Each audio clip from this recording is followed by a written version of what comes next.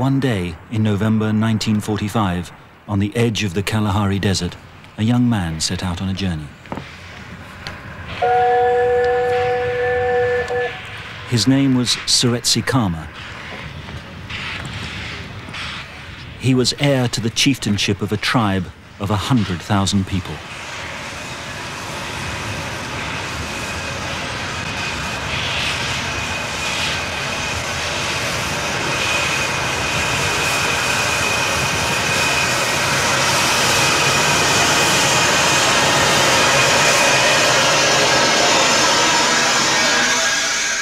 His journey would take him to England, 6,000 miles away.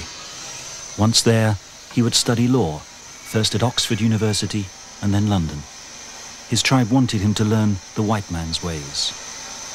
Since the death of his father, 20 years before, the tribe had been ruled by his uncle. It had been agreed that the older man would give up the chieftainship when Seretse returned. Goodbye, nephew. Study hard. Learn all what they had to teach you. And then come home and lead your people.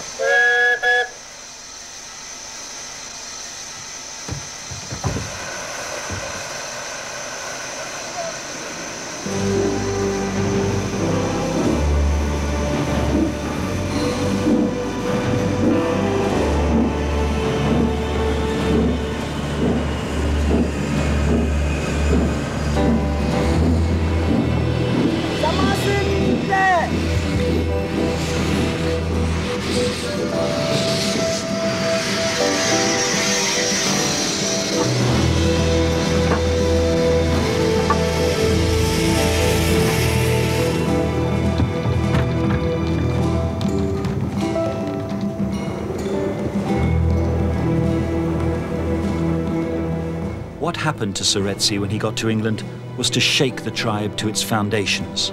But much worse than that, it would cause him to become the victim of a secret conspiracy by the British government.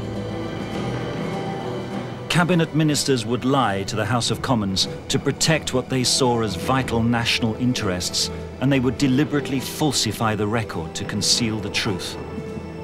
What Seretse did was to fall in love with a white English girl and marry her. Her story, too, has been secret until now. When Seretse was being seen off by his uncle, somebody said to his uncle, "What will you do if he comes back with an English wife?" And he said, "Well, there isn't much we can do about it, but she won't be welcome."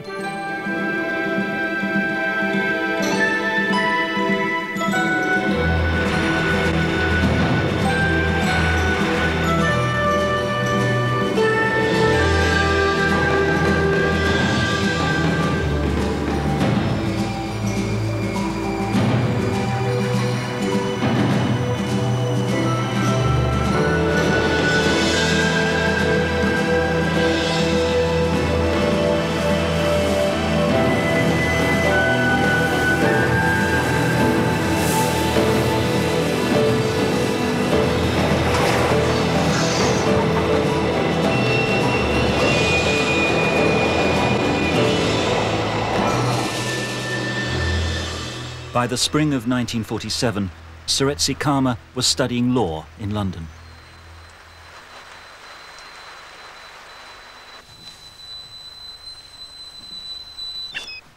Life for black people in post-war Britain was often lonely and difficult. Racial discrimination was commonplace, and Seretse, like many other black students from the British Empire, looked to church organisations for help in finding both accommodation and friends. Particularly helpful were the London Missionary Society, the LMS, who had close connections with the tribe back home in Africa. They arranged social functions where black students could meet young English people. Ruth Williams from South London used to attend these LMS parties. I went to this weekend missionary conference for young people in the London area. So after the conference, some of us went back up to the hostel to meet the African students, which of course was a pretty unusual thing to do, but very exciting.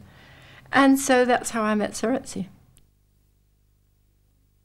Muriel had a younger sister called Ruth, who worked for an insurance company in the city. Both girls lived with their parents in South London. Like many young people emerging from the war, Ruth worked hard at enjoying herself. More fun-loving than Muriel, she filled her life with riding, ice skating and dancing to jazz. It's natural when one is in one's 20s to have boyfriends, and Ruth certainly had her share of boyfriends, and she was very attractive, and so there were many young men who were interested in her. Muriel felt sure that Ruth would like Seretse. She arranged for them both to meet. So this particular Saturday evening, Ruth came up and there was a whole big group of us, and that's where she first met Seretse. I remember the first moment I saw Seretse. I think the thing was we had both made up our minds that we were not going to get on. And he had made up his mind. He had heard that I apparently was rather spoilt, and he was not going to do any spoiling, and I thought he was a very, very ungentlemanly, bad-mannered person, and also I felt that he was too spoilt because he was a chief. Despite such an unpromising start, Seretse was impressed. The next time they met, the hostility between them evaporated. I think he telephoned a few days later and asked her to go out with him the following week. It wasn't something that happened in a hurry. It was a very gradual thing. We used to go out with a group of people from time to time to dinner or to a pub and have early evening drinks or something like that before dinner. And then on to a cinema.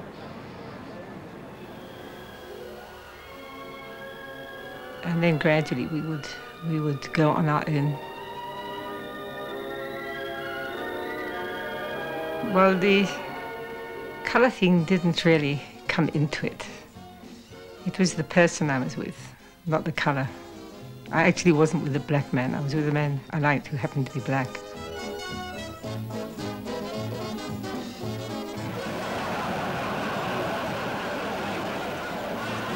I did not see anything wrong in the friendship at all. And this idea that because somebody has got more pigmentation in their skin, therefore they are not as superior as you are. I've never been able to work that out either.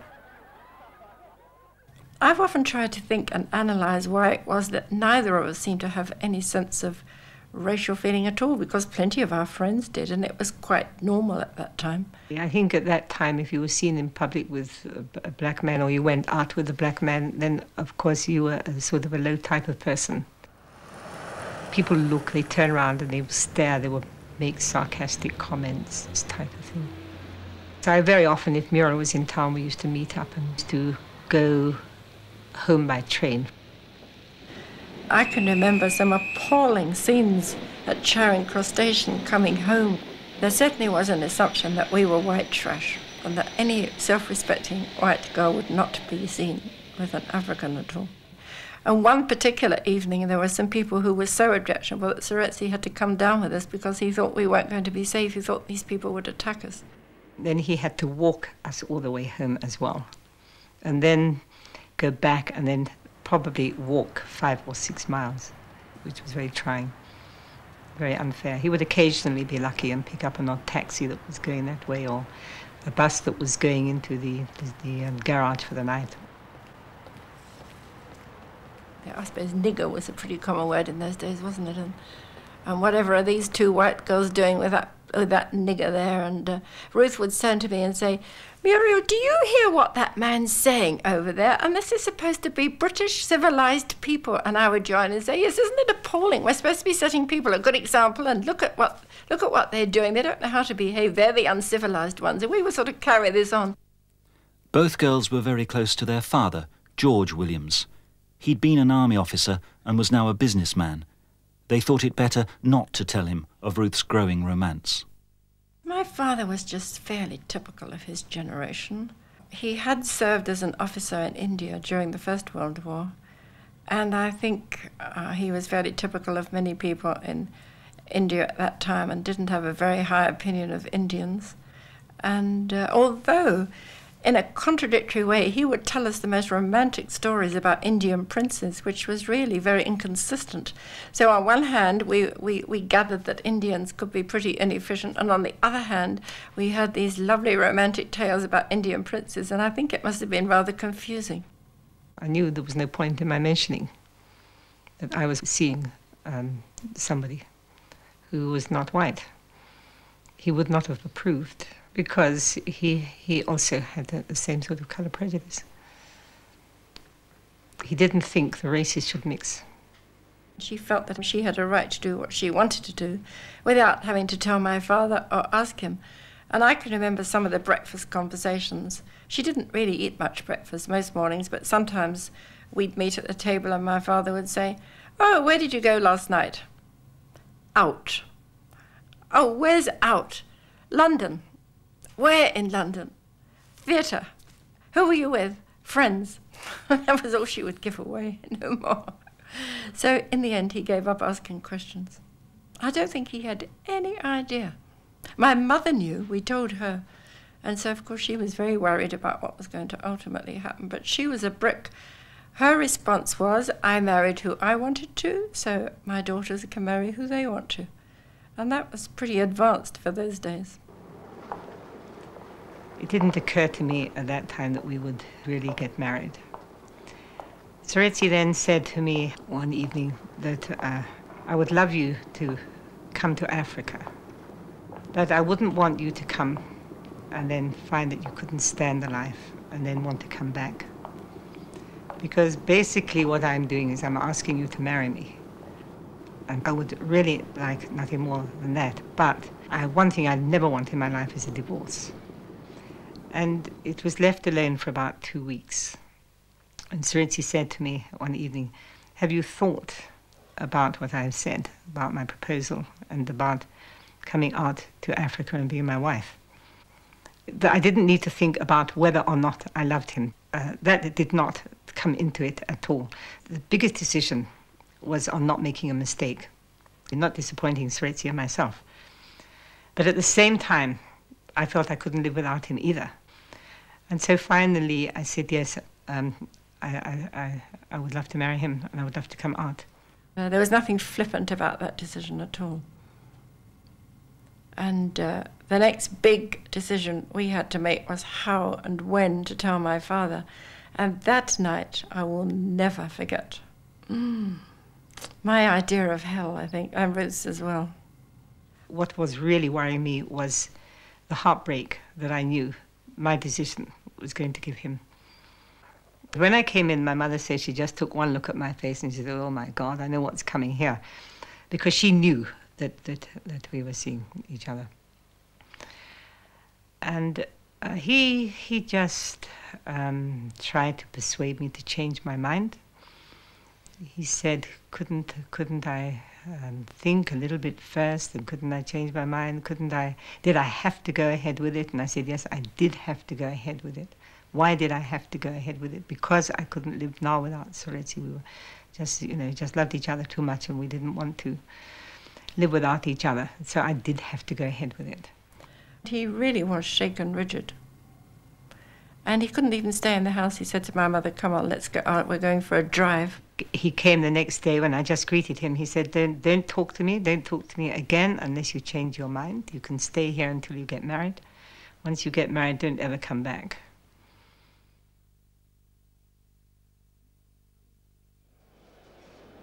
Denied her home, Ruth was next denied her job. She worked for a firm of Lloyd's underwriters. Soon news of her engagement reached her boss.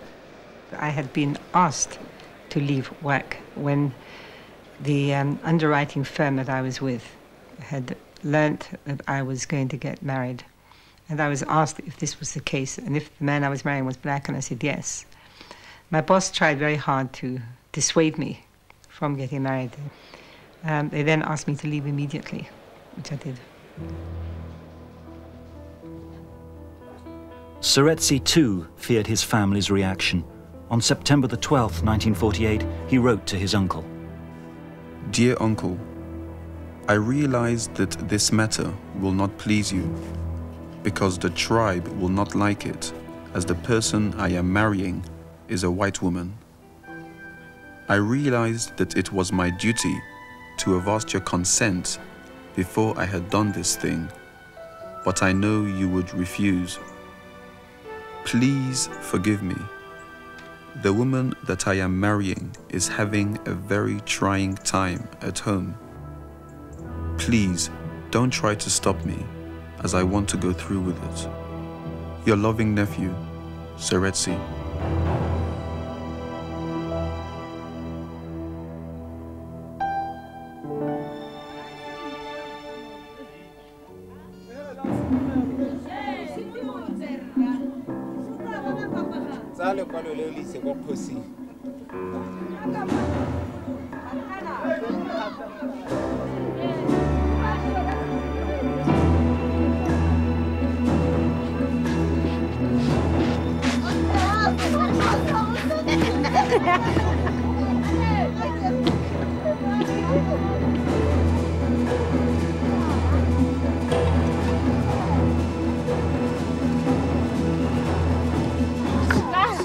Seretse's tribe was called the Bangwato, and they lived a hard and impoverished life, sandwiched between the Kalahari Desert and white-ruled South Africa. In the days of Queen Victoria, the Bangwato had put themselves under the protection of the British Crown to avoid being swallowed up by land-hungry whites. As a result, their land was called the British Protectorate of Bechuanaland. The British allowed the tribal chiefs to run the country and relied on them to maintain law and order. Ever since Seretse's father had died, the tribe had been ruled by his uncle, Sekedi. I remember one of the traders saying to me, Sekedi doesn't want to be like a white man. He reckons he's as good as any 4 white men. And that's not too bad an estimate. I mean, he was proud of being an African, proud of being black and proud of being a Mangwato. Sekedi administered the tribe from a building called the Red House. He was by then one of the most powerful black men in British Africa. Seretse's letter reached him on September the 20th. Zena! For 20 years he'd ruled the tribe as regent, but was now expecting to hand over the chieftainship to his nephew as soon as the young man returned from England. Oh.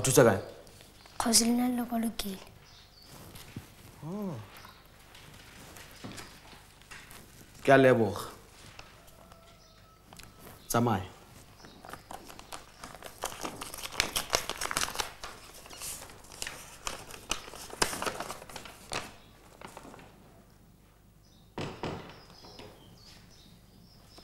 What Sekedi read in his nephew's letter seemed like a betrayal of himself, the tribe, and its traditions. He got so angry, he didn't like it at all. So he thought that it was not in keeping with our tradition. And of course, even the tribesmen themselves, they believe that now Seretse had taken the wrong course by getting married to a white woman who would not be conversant with the people. I was very sad to hear about it. And I was also supporting Sekedi when he said he's refusing to allow him to marry the white women. We are black in color. Our custom is not like the white people's. The objection would be the possibility that the next heir to the chieftainship could be a person of mixed race, a coloured person in South African parlance. And generally speaking, both black and white tended to look down on the coloured people. At first thinking, was that the children of the marriage would be coloured. And at that time, colours were not very popular people, amongst us. I mean, they did not like that idea because they didn't want to be led by coloured chiefs and so on.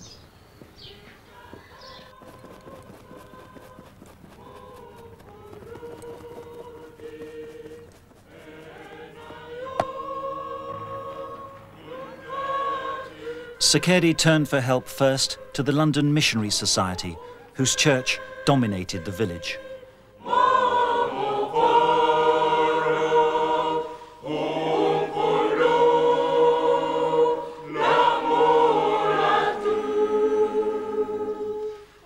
The London Missionary Society, the LMS, had converted the tribe to Christianity in the days of Seretse's grandfather.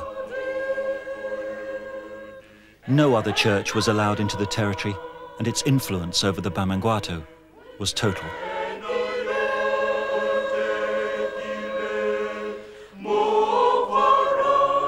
Tshisekedi had virtually placed his nephew in the care of the LMS whilst that young fellow was in England. And consequently, he felt that the LMS was the right organisation to act. If anyone could do anything, he felt the LMS could do it. They could pull the stops out. And of course, as far as he was concerned, the LMS was his church. Ronald Orchard, the LMS's Africa Secretary, and A.J. Hale, its Regional Director for Southern Africa, contacted Dr. Roger Pilkington, a supporter of the LMS who had befriended Seretse the year before. All three immediately made plans to stop the marriage. They responded because they regarded his position with respect as the leader of a very powerful tribe in which the church was paramount. And consequently, they felt that they must do all that they possibly could to respond to this request, whether they agreed with it or not. On the night of September the 24th, Seretse was in his West London flat preparing for his wedding the following day. At midnight, he heard a taxi draw up outside.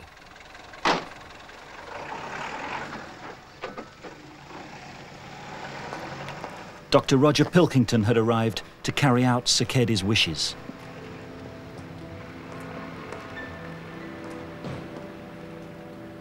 Pilkington was to describe what happened next in a letter which he wrote to Tsikedi 2 days later. On Friday evening, I finally managed to contact Seretse on the eve of his wedding. I arrived at his flat in Campden Hill.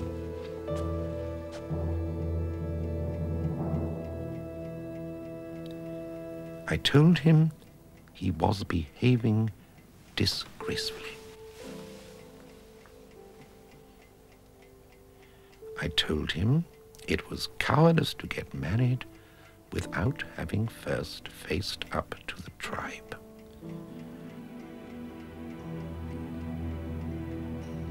When I finally left his flat at 4:30 in the morning, I was sure he had accepted my arguments and was prepared to delay the wedding.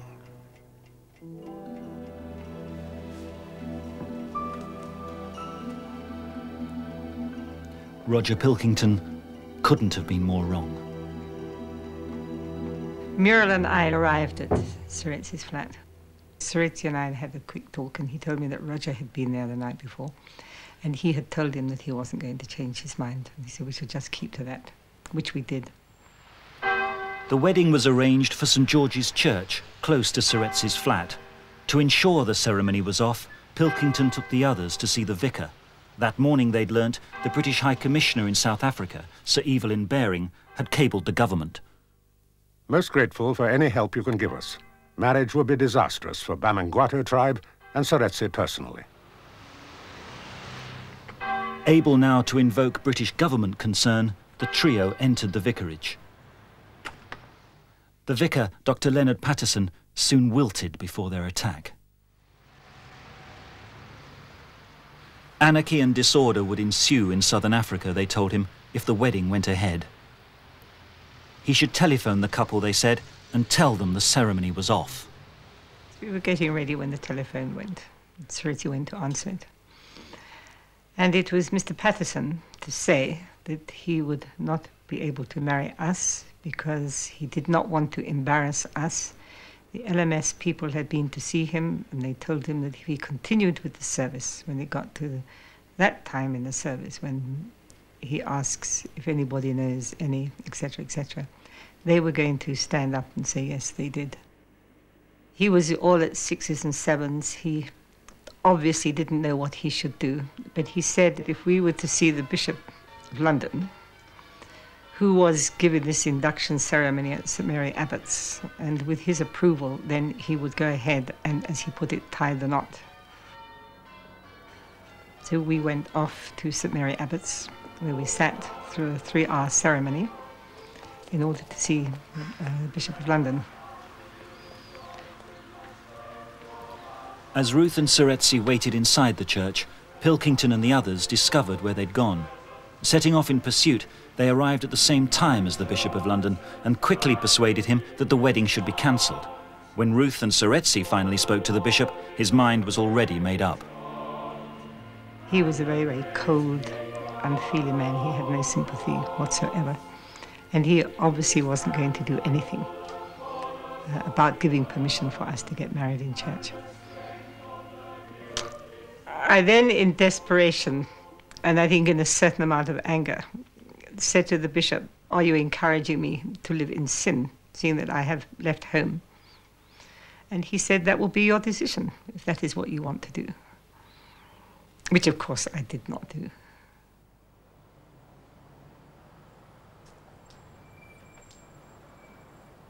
So I moved into a hotel in Bayswater Red. See you tomorrow.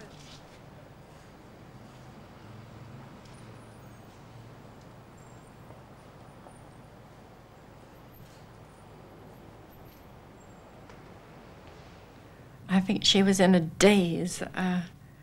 She was in a state of shock as well. But you see, Seretse was a law student, and he knew the law very well indeed. And he knew that there was no legal reason why they should not get married, and so he assured her that there would be no problem. He would go and get a special license, and they could be married that week anyway. Seretse then thought the best thing for us to do would be to give the impression that we were going to do a rethink on the whole thing. And on the Monday morning, he went off to get a special license for us to get married on Wednesday morning. And during those 3 days before the Wednesday, we spent days out of London so that we should lie low and people wouldn't be aware of us. So if they came to see us, we wouldn't be around. So every day we went to a different place, one of those being Brighton. We walked on the beach, which was really rather refreshing. We just kept our fingers crossed it all would go well on Wednesday. Nobody would find us, and nobody would stop the wedding. We used to come back late in the evening and just keep out of the way. On Monday the 27th, the bishop assured the LMS that everything was in safe hands. I am very grateful for your communication. I saw Dr. Patterson, and I write to let you know that the matter is now being dealt with by the Colonial Office. The LMS's Reverend Orchard replied, I am sure the Colonial and Commonwealth offices can best deal with the matter, and I am glad it has been referred to them. In the meantime, we must give what help we can of a pastoral kind to those concerned. Faithfully yours, R.K. Orchard. The London Missionary Society's job was done. The problem of how to stop the marriage had now become a matter for the British government.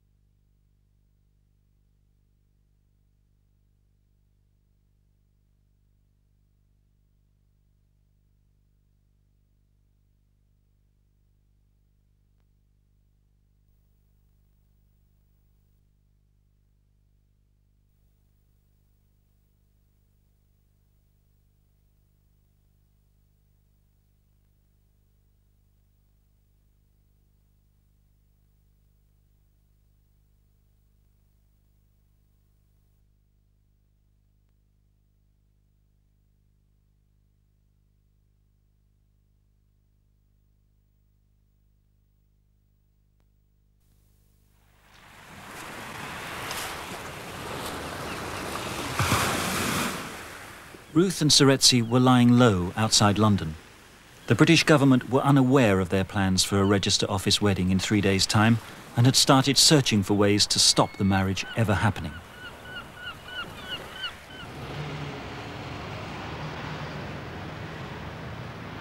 One civil servant in Whitehall suggested that all register offices should be circulated with the false rumour that Seretse was already married.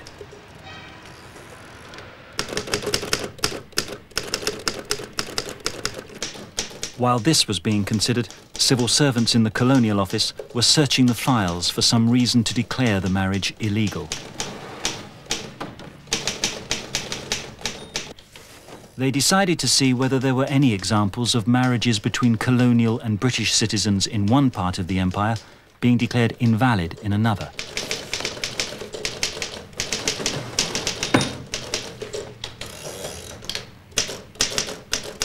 Although the researchers persisted for 3 days, all they could come up with was the case of a tea planter from Ceylon who'd had trouble getting his marriage recognised in Scotland. Apparently, there had been problems too for a group of Honduran foresters on contract work in the Highlands. Arthur Bottomley, a junior government minister who'd been to Bechuanaland the previous year, was then asked to intervene. And the Foreign and Commonwealth Office got in touch with me, and I said no, I didn't know him well enough to intervene. I think law and order was an important factor, and the Commonwealth Office was very keen that Tsikedi should carry on for a while. After all, he was a very powerful figure and a very able person. On Wednesday, September the 29th, Ruth and Seretse came out of hiding and arrived at Kensington Register Office with their special licence. On that Wednesday morning, I think ours was the first service there. We met about 8:45 and went there, and we sat and sat and sat what seemed like an eternity, and we thought, well, somebody now has managed to stop this one as well. Why are they taking so long?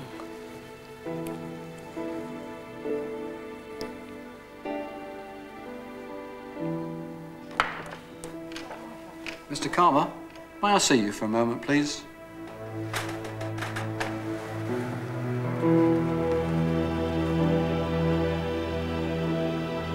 He had put his father was native chief or something, and something that they did not understand what that meant. So they wanted it clarified. And that was the reason for the long delay, where we were beginning to think somebody now had come and managed to persuade them not to marry us.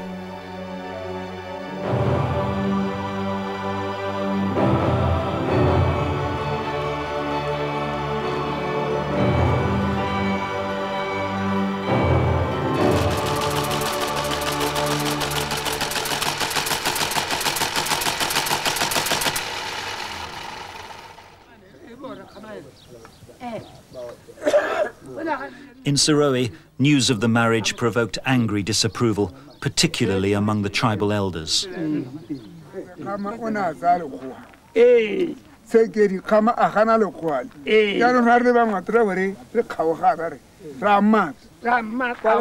To a man, they supported Tsikedi's opposition to the marriage.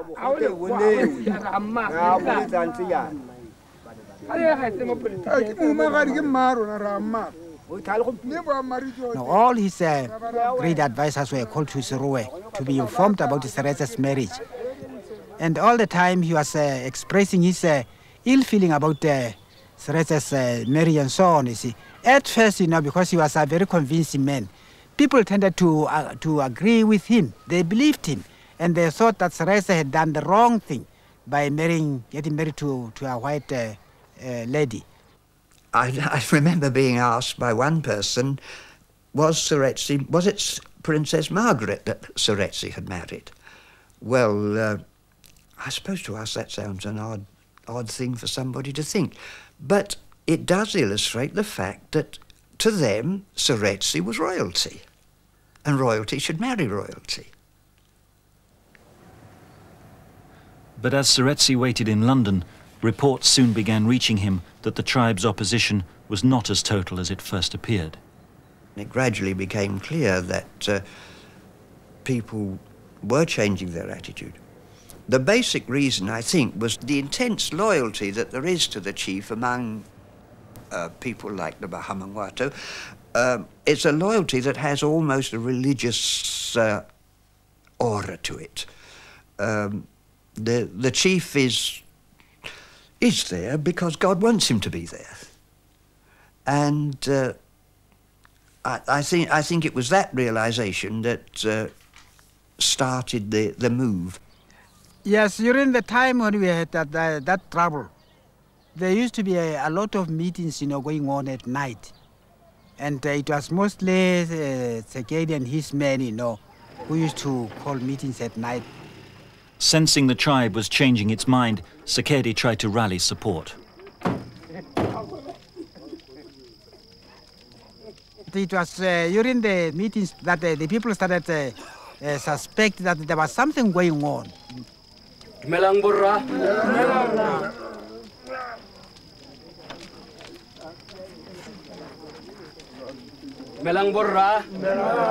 Lisugile ya. Aha. Melang borra. Ah, nang hahat ke batla bua le lena. Itle ka kgang ya gore khosi ya rona e batla go nyala le. The tribesmen now began to suspect that Sekedi was trying to use the marriage to keep the chieftainship for himself. Kana ruri ka Khama. They suspect that maybe that Sekedi wanted to usurp chieftainship from Seretse, you see, and so they decided now that Seretse was the lawful heir apparent, you see, to the Bangwato chieftainship. So they decided no. I think they decided to support Seretse. In June 1949, Seretse left Ruth in London and flew home to confront his uncle. His aircraft flew due south on the first leg of his 6,000-mile journey to southern Africa. At Johannesburg, he caught a train to take him to the Bechuanaland Protectorate, crossing the border at Mafeking and arriving at Seretse on the morning of June the 15th. His return immediately won thousands to his cause. I changed my mind really because I saw my chief is among us. He was returned from England. That is why I changed my mind.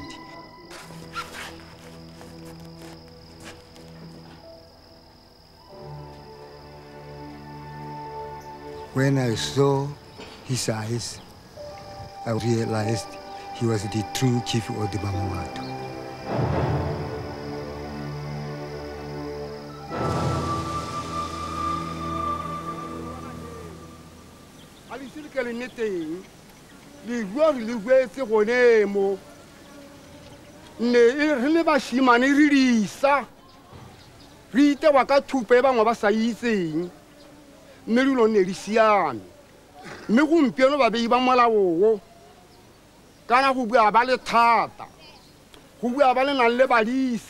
On the 20th of June, the Bangwato gathered in Seretse to settle the question of the marriage and the leadership of the tribe.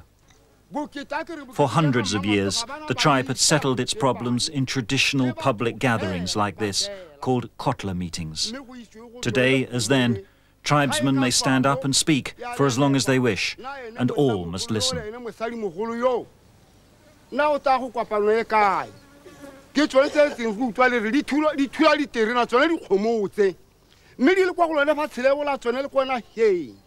"40 years ago, the Bangwato assembled in their thousands to decide whether to allow Seretse, with his white wife, to rule them. The meeting would last for 4 days, and it began with Seretse leaving no one in any doubt about what was at stake.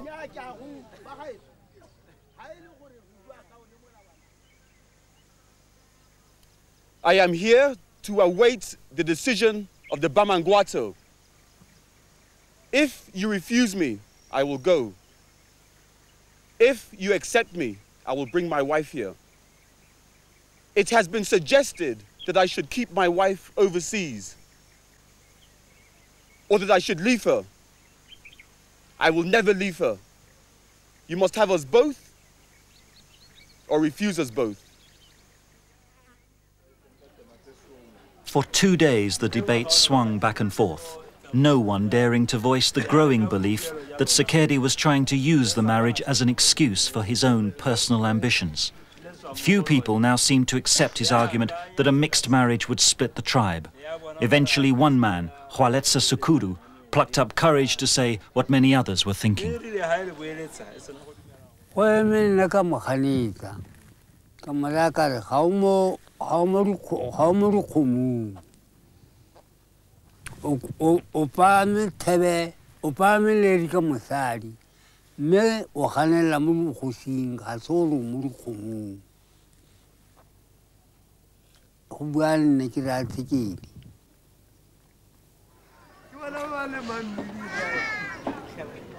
As the tribe muttered its approval of what had been said, Sekedi stood up to defend himself. I have never denied that Seretse is a rightful heir. I object to this marriage with a white woman for the sake of the tribe, not for my sake. If the woman comes here, it will split the tribe in two. The house of Khama is Seretse's house. I want Seretse to have children who will become black chiefs, not white ones. I had wanted to give him the chieftainship peacefully, properly, without disturbance. But the game was lost. Sensing his moment, Seretse stepped forward.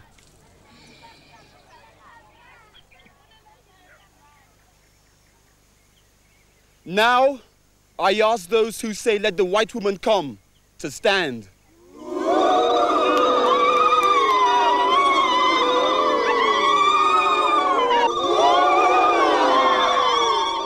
I think 90% of the people in the court stood up, and then it was nothing but a lot of noise and pull and so on, you see.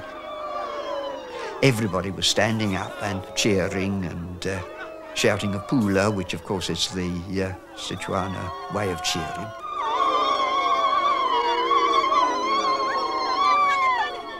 The best assessment of the vote that day was that 4,000 stood for Seretse, only 40 for his uncle.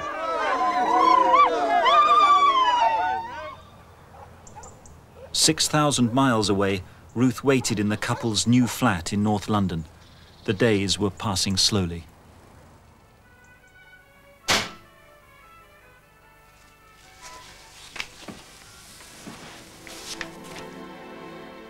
She'd had no news from Seretse since he'd left. Then, on June the 25th, a telegram arrived.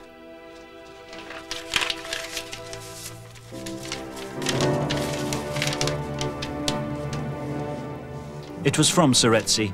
It read, "Tribe accepts us both." It was a tremendous relief to think that maybe now our many separations would come to an end and we could start a proper married life, because we had not had too much time together during this year. And I suppose it was thought now that one could join him and we could start setting up home together, which was a great relief. And also the relief was that this was going to be a tremendous thing for him. His people had accepted the whole situation. He would be there, which is where he wanted to be, and he could give so much to them. The opposition to the marriage had begun in the tribe, and it was therefore the duty of the protecting power, which of course was the British government, once that opposition was removed, to act accordingly. Although of course it is true that the law of the protectorate did give the government the right to withhold recognition, but as far as I could see, there was no special reason why that recognition should be withheld. Well, we thought that the problem was over because, you see, he was even tipped by one of the government officials that the High Commissioner might call him to Pretoria to confirm that he was going to take over as chief of the Bangwato. So we thought it was over.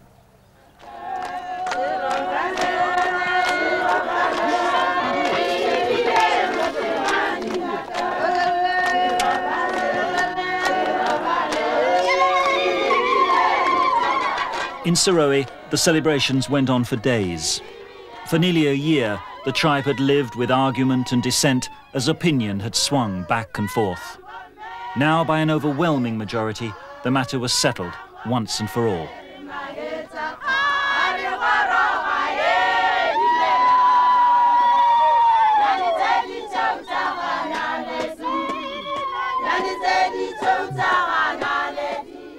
Soon, the tribe believed, Ruth would fly out to join their new chief and life could settle down as normal. After all the upheaval, the Bangwato hoped that their troubles were finally over. They were not to know that they were just beginning.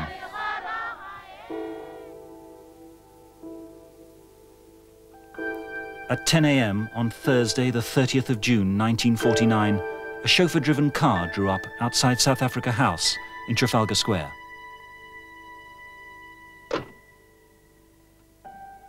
It had come to collect Leif Egeland, the South African High Commissioner to Britain. In Mr. Egeland's briefcase was an urgent message from the South African Prime Minister in Pretoria.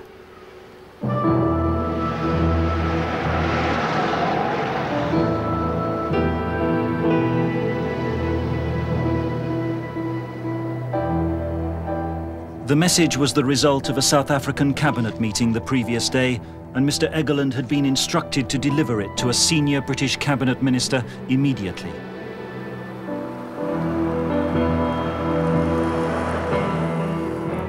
The South African government was appalled that the British seemed about to confirm as tribal chief a man who'd not only married a white woman, but was now going to live with her on their very borders. Mr. Egeland's duty was to leave the British government in no doubt about Pretoria's feelings.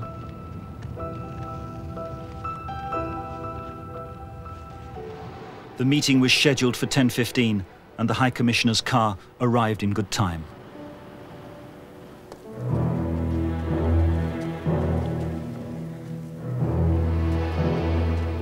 I have been instructed by my Prime Minister to represent urgently the grave concern which my government feels about the possible installation of Seretse Khama as chief of the Bangwato. The implications of recognizing such a man, married as he is to a white woman, are extremely serious. South Africa regards the marriage as an infringement of a basic principle. As far as the woman is concerned, I would wager she won't last 6 months. For 40 years, the British government has denied that this meeting ever took place. Government documents, however, including a British minister's personal memorandum of the conversation, prove that it did. The meeting was to be but the first move in South Africa's determination to rid herself of Ruth and Seretse Khama.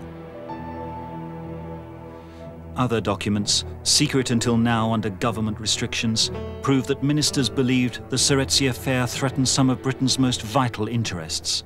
To placate South Africa, a campaign of lies and trickery was devised, with Ruth and Seretse as the victims. While the pressure was being applied, Fleet Street decided the tribe's decision was front-page news. The idea of a white tribal queen captured the popular imagination.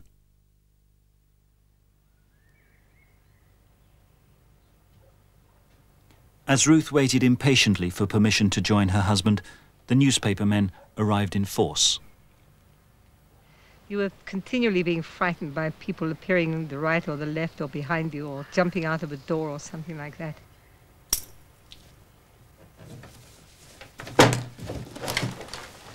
And it was really quite a nervous time. They were just you were never without them.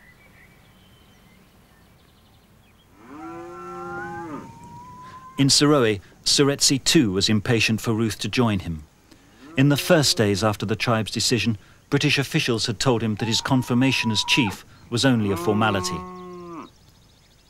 But now from London, there was only silence.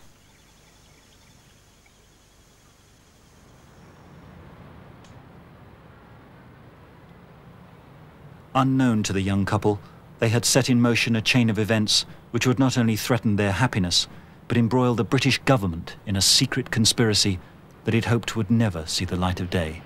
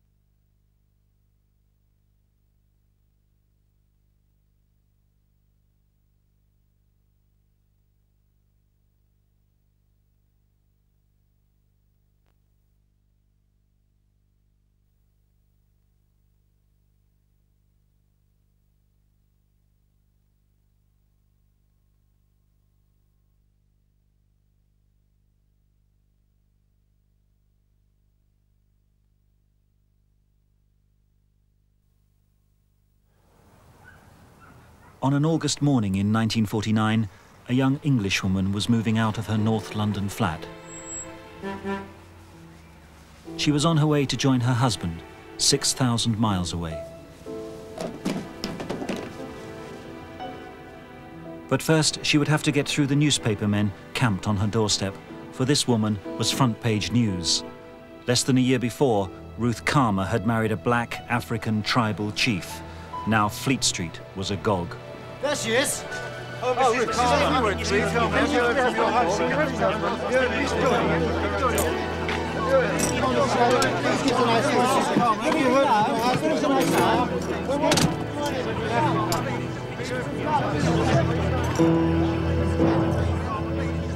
The fascination was that Seretse was a chief. And I suppose also the fascination was they wanted to see what sort of a white girl was going to marry a black man.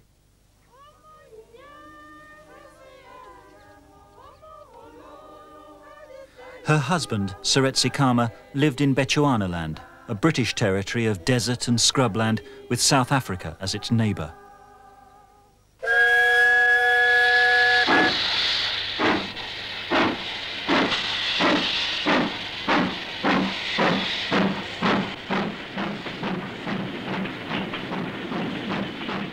Three years before, he'd left his people to journey to England to finish his education. He would then, it was planned, return as chief. But once there, he'd met Ruth Williams, the 24-year-old daughter of a London businessman, and they'd fallen in love. When they decided to marry, they faced opposition on every side.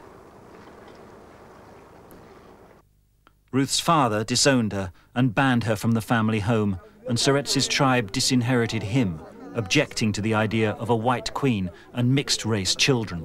The tribe's opposition had been led by Seretse's uncle, and he used his contacts with the British government and the Church of England to stop the marriage less than an hour before it was due to take place. 3 days later, Ruth and Seretse were secretly married at a register office. In the months that followed, the tribe gradually changed its mind, turning against Seretse's uncle and accepting the young man as their chief and his white bride as their queen. Now at last, Seretse could send for Ruth. Now they could start their life together.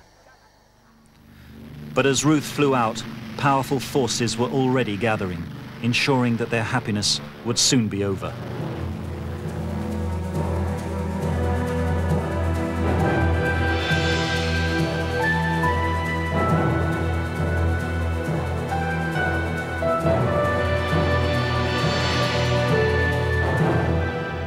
Ruth was reunited with her husband on August the 20th, 1949. 40 years later, she still remembers the warmth of the tribe's welcome. It was extremely exciting. It was really marvelous. And the welcome that I received from the people was fantastic. And it was really genuine. They were really delighted to see us both together there.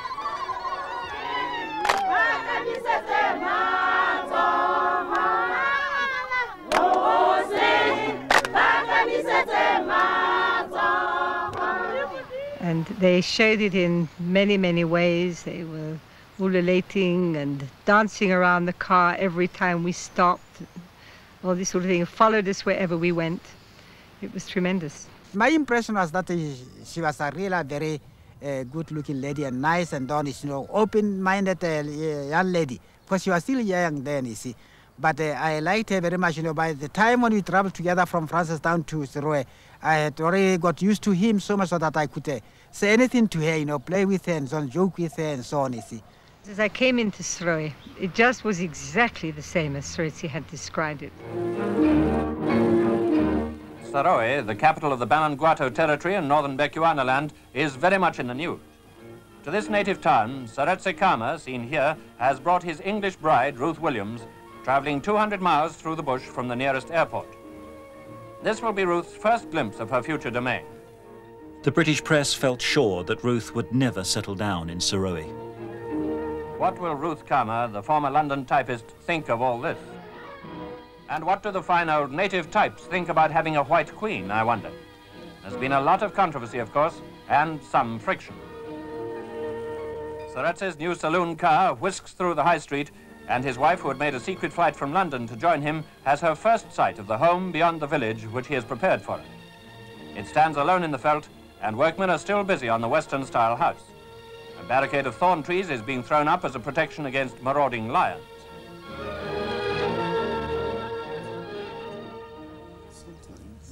But all the times. Under my tender loving care. I really just felt that I had arrived home.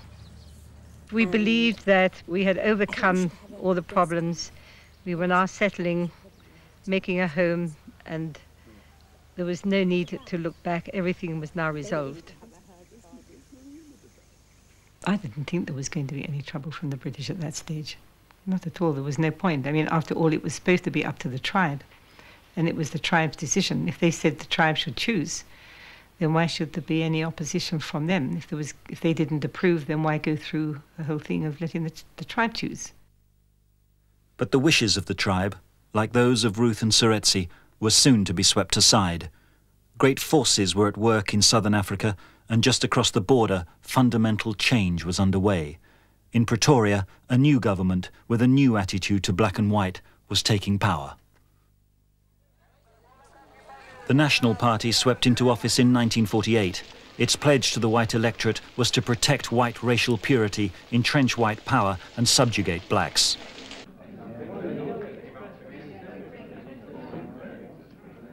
Anti-British to a man, the new Prime Minister, Dr. Daniel Malan, and his cabinet assumed office with a new political philosophy, apartheid, which demanded the division of society by race and ensured